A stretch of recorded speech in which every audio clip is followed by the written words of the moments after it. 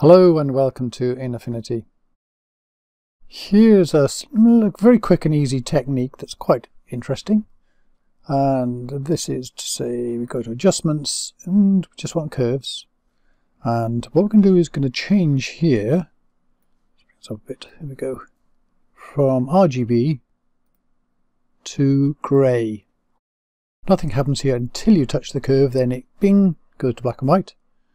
So what I'm going to do, I can take the middle and pull it right up to the middle, keep it about on the line there. Then the right hand one comes down. So it's a kind of curious effect. But what you've got is the left hand side here. I've got a steep curve here, so in other words the darks and early mid-tones are high contrast.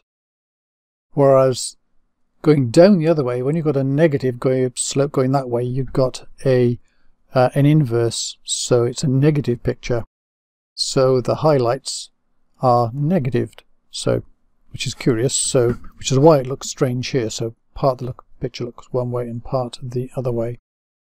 If I click here on the blend mode normal and go all the way down here to reflect, glow and contrast negate, that's the one at the bottom, look at what we got. It's almost like it's made out of metal.